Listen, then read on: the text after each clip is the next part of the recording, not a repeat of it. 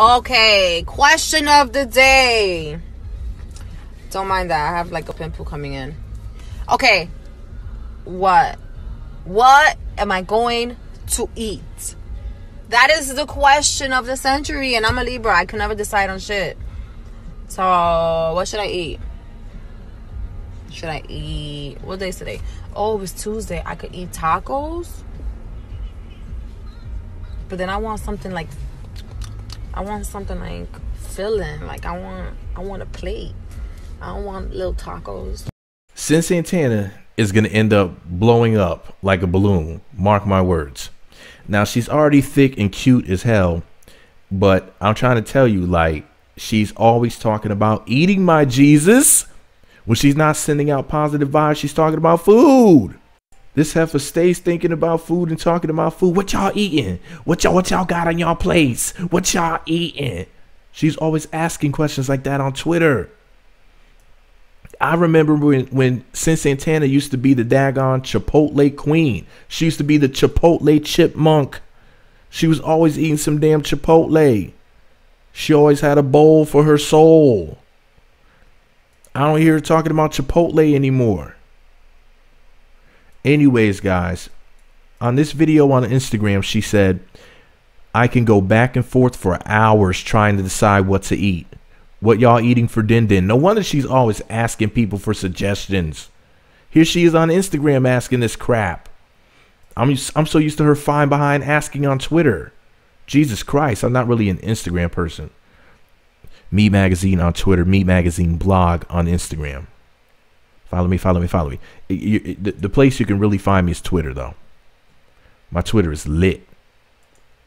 Lit like a tip, my Jesus. Anyways. Shout out to the beautiful Cyn Santana. We love you, Cyn. And you're awesome. And you deserve to eat whatever you want, baby. And if you need to know what to eat, or rather you want to know what you could eat, just ask me personally. I would suggest some vegan food. Why? Because Stacy, my lady, is doing the vegan thing right now. So shout out to all my vegans and all my vegetarians out here being strong. But yeah, some vegan food is what I suggest your thick behind eat, Cynthia. And I'm not trying to call the woman overweight, because she's not. She's freaking perfect. She is delectable.